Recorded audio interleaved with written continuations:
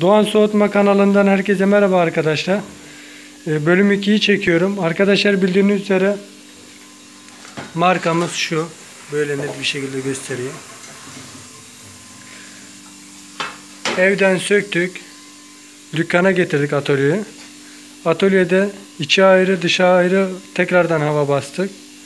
Orada gürültüden duyamadık arkadaşlar, ne kadar köpüklü süngerle kontrol etsek bile.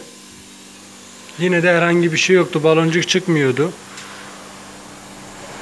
Alüminyum boru. Arkadaşlar şimdi tekrardan hava bastığımız zaman kontrol ettik. Baktık ses geliyor. Burayı açtık. Bakın böyle göstereyim sizlere. Diğer tarafa geçeyim. Daha rahat duymanız için sesi. Klimada kaçak var. Gaz basılıyor. Görüyorsunuz zaten. Bak. Alüminyum boru olduğu için arkadaşlar basınçtan patlamış. Şimdi müşteriyi arayacağız. Durumu izah edeceğiz. Ona göre borunun değişmesi gerekecek. Ayrıyeten de atölyeye aldığımız için müşteri dedi bakımını da yapın. Klimayı tekrardan bir bakım yapacağız. Tertemiz bir şekilde boruyu değiştirerek takacağız. Arkadaşlar zaten ilk videoda da dile getirmiştim.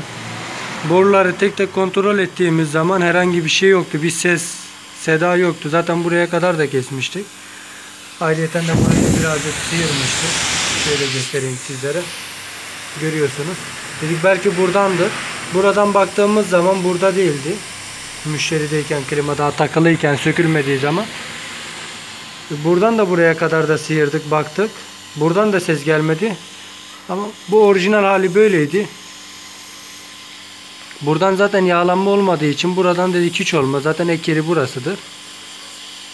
Alüminyum borudan kaçmış. Bakın şu an ses kesildi.